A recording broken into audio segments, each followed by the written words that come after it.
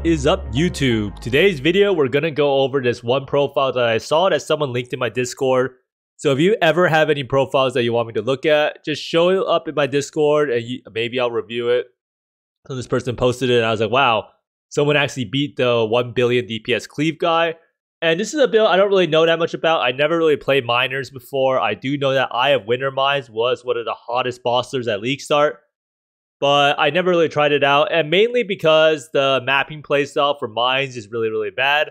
However, Ice Spear Mines does have a very high cap of damage, and this character was pretty much an Eye of Winter Miner that got converted over to Ice Spear.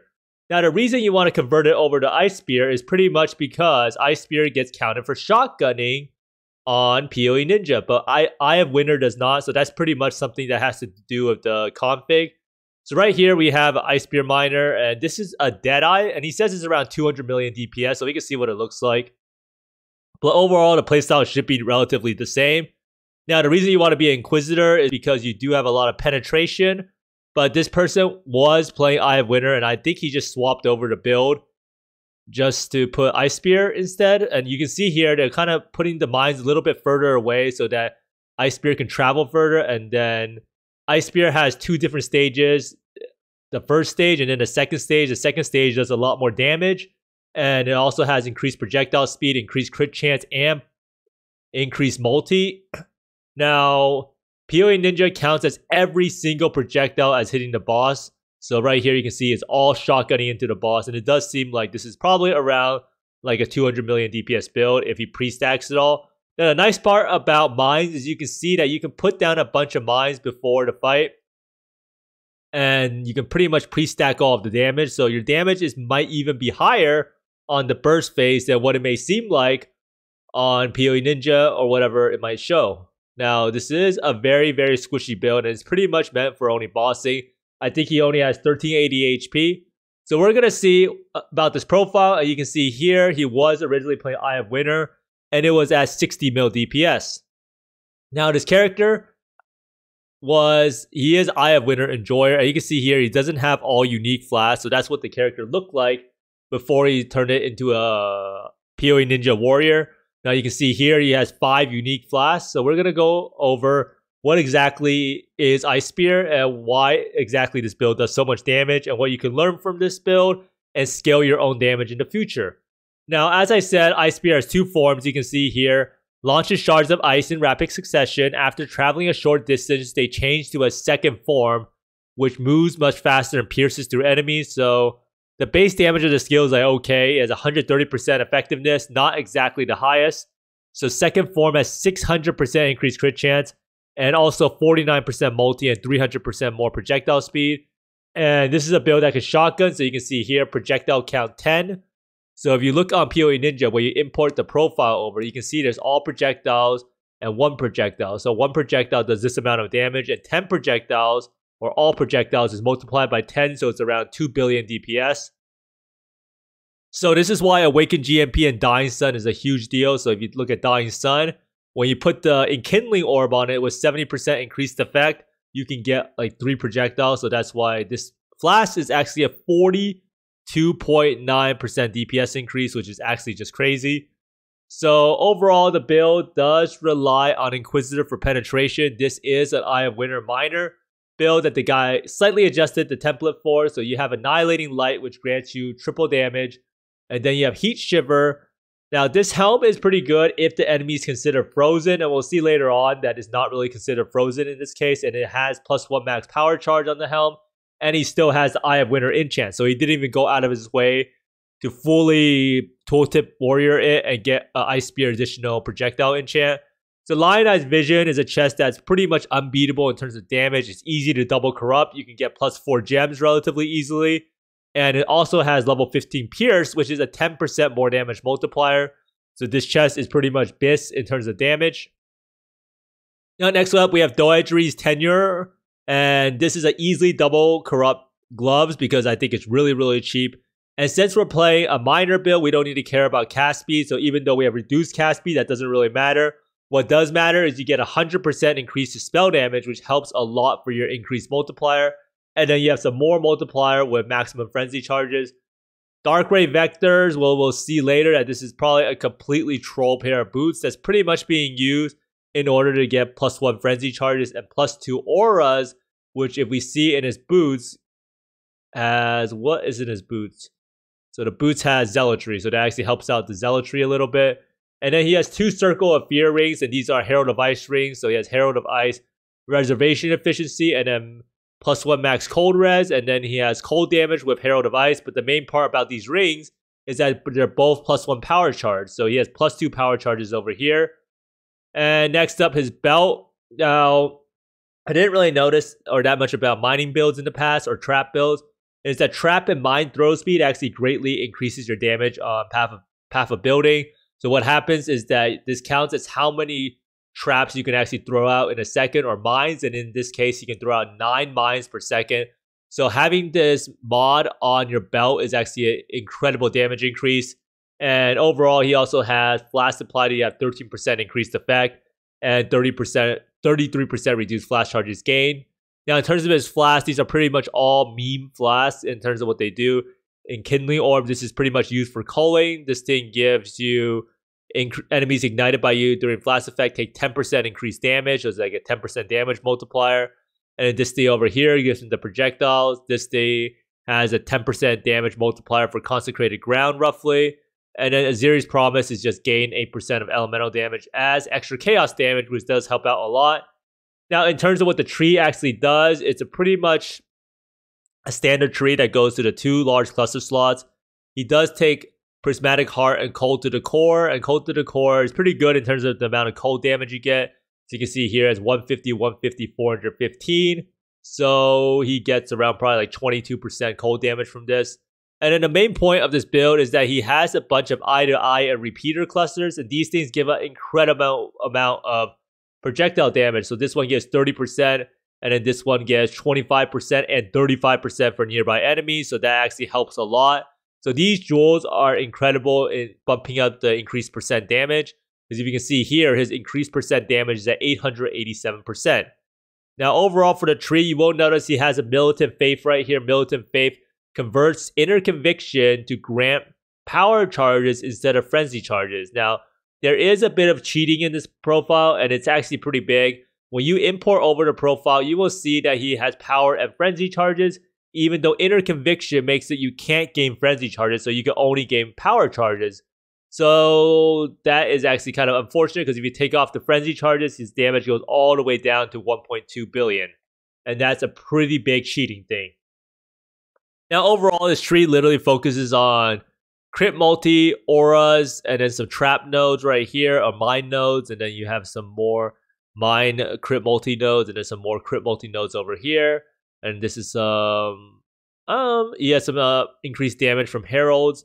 And then this node right here actually is a lot of damage. He has a lot of power charges, so it actually gives him 72% increased damage from Disciple of the Forbidden, and he does have 9 power charges with the setup. So overall, it's your standard tree. And he does have this medium cluster over here, Guerrilla Tactics and Arcane Pyrotechnics. And Arcane Pyrotechnics is pretty much used so that you can get Arcane Surge whenever your mine is detonated targeting an enemy. So he does get a lot of more multipliers from this tree setup. And you can see here, the reason why he gets frenzy charges on the build for PoE Ninja is because charged mines actually grant you frenzy charges. So this kind of overrides it. So you see here, he has charged mines. And charged mines says 30% chance to gain a frenzy charge when a mine for supported skills is detonated targeting an enemy. And this is pretty much just a loophole that he's exploiting, that he gets frenzy charges even though he has Inner Conviction. Now, next up, you might be wondering, how does he have so much damage? And it all comes down to how much more multipliers you can scale. And this is an incredible amount of more multipliers. You have 14% for Pierce, 50% more damage from trap and mine damage, and then you have 28% more damage from the 7 frenzy charges he has, 30% more damage from pain attunement, 27% from the 9 power charges, and Inner Conviction, he has 13% more damage from Berserk. Now Berserk actually gives more spell damage when you have the alternate quality Divergent Berserk, and he links this to an Awaken Enhance. Now next up, you will see he has Righteous Fire, which is 45% more damage, 10% more for Skitterbots. Zealotry is 32%, and then Arcane Surge, which he gets from the medium cluster, is 20% more damage. And this is pretty much as much more multiplier you'll ever see in a build. And it really goes to show you what happens when you stack all of that more damage. Now, in terms of increased damage, you will see most of his increased damage comes from the gloves and all of these eye-to-eye repeater clusters. So he has eye-to-eye right here. It's 35 plus 25%, which is insane. So he has a bunch of these, and a repeater is at 30%. So the bulk majority of the 887% increased damage is all from the gloves and the 3 eye-to-eye repeater clusters, and then 72% from Disciple of the Forbidden. Now for crit multi, he has a nice source of crit multi from pretty much a lot of different sources. He has it from the tree. He also has it. Does he actually even use crit damage gem? I don't think so. So he also has some crit damage from the Ice Spear skill inherently on the second form. And let's see what else. He has a bunch on the jewels. So all of these jewels, these jewels are even 3 modded. He should probably exalt these jewels, right? So even though this person is kind of cheating, he could probably cheat a lot harder. Now in terms of his Watcher's Eye, he has a triple Watcher's Eye. So cold damage, increased cold damage, and then crit multi. So I'm pretty sure he's running precision. Yeah, he's running precision over here in order to take advantage of the crit multi. So 713% crit multi is pretty high, but he could definitely get higher if he got better jewels. Ice Spear is a cold tag skill, so you can get crit multi of elemental, you can get crit multi of cold, and you can also get crit multi with spells and generic crit multi. Now, overall, he is having 10 projectiles total. So you can see here, 10 projectile shotgunning, 5 from Awakened GMP, 1 plus from the base. He has 1 plus from the base of the skill, and then he has plus 3 from Dying Sun. If he wanted to cheat harder, he could also get a Heat Shiver with plus 1 Ice Spear projectiles, which should bring him up to 11. And in terms of throwing speed, so this is pretty much the attack speed equivalent for mines. He has 9.03 mines thrown per second. And he does have a lot of sources of mine throw speed. You can get mine throw speed on jewels. You can get it on the belt craft. So where is it? Oh, it's under right here. So you can see he has 70% for charged mines, high impact mine. His amulet has some mine throwing speed. His belt and then his jewels has a bunch of it. And guerrilla tactics also gives 10%. So overall, bunch of mine throwing speed to make up for the fact that you can't really stack cast speed and attack speed on this build. So overall, you add all of this up, and then that's how you get a build with 2 billion damage. Now, in terms of how much cheating, there is a lot of cheating going on in this build. However, there's also some things that aren't accounted for. Since he's using the Heat Shiver thing, he does gain 100% of cold damage as extra fire damage against frozen enemies. I think the damage threshold is high enough. So if you actually look at here, you actually check, is the enemy frozen? You will see that the damage goes all the way up to 3.8 billion. However, you uncheck the frenzy charges and you'll see it goes back down to 2.2. And then he's also using 2 auras linked to Divine Blessing. And I'm pretty sure you could only have 1 at a time, right? You only have 1 aura, so he actually has Hatred and Zealotry linked to it. So I think you probably have to disable one of these auras. Not really sure which one you want to disable. But you can see if you disable one of them, it goes down a lot more. Now, Inner Conviction, and I think this is a big one, it makes it so you can't get Frenzy Charges. So this config that has Frenzy Charges initially is probably not real. And it's kind of unfortunate. Now, he does have 5 unique flasks with Enkindling Orb for ultimate padding. And this one gives them culling. So if you take off this one, it's all the way down to 1.1. Cinder Swallow, and then a Dying Sun. So without the flask up, he has 585 million, and this is with the enemy considered frozen. If you turn that off, it goes down to 320 million, which is still an incredibly high number. But he could also pad it up a little bit more in the sense that his jewels aren't quad multi or triple multi, so you can definitely get more there to like 800 to 900% multi. You could get another projectile on the Heat Shiver. So in the end, the Frenzy Charge is a huge deal. So I guess in the future, if you want to Tooltip Warrior it, put a Frenzy Gem in. If you put a Frenzy Gem in, you can actually get Frenzy Charges right here. And you can also benefit from Inner Conviction while also having Frenzy Charges. Now, overall, mine builds are absolutely amazing at bossing. As you can pre-stack the boss, it's actually a decent playstyle. However, it really sucks for mapping, but I do think one of the cheapest Uber bosses you can do is probably a miner. So as you can see here, this is Path of Mass video that you can check out. He goes over how you can one-shot Ubers on a budget. With this, pretty much the exact same build. And this build is incredibly cost efficient for what it actually does. If you went with cheaper gear, you can definitely probably get a couple 100 million DPS on a budget, as he says. And I think he says it was like 167 million DPS, and it was a pretty budget setup. And part of the reason why this occurs is because the mine and trap supports are actually just crazy.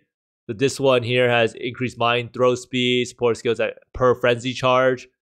Wait, do you actually get frenzy charges on this build? I'm actually not really sure. Someone let me know down in the comments below if you could actually get frenzy charges with inner conviction, because I'm actually not positive about that anymore. Considering I see that this gem link has 10% increased mine throwing speed per frenzy charge. So you wouldn't actually have the mine throwing speed without the frenzy charges.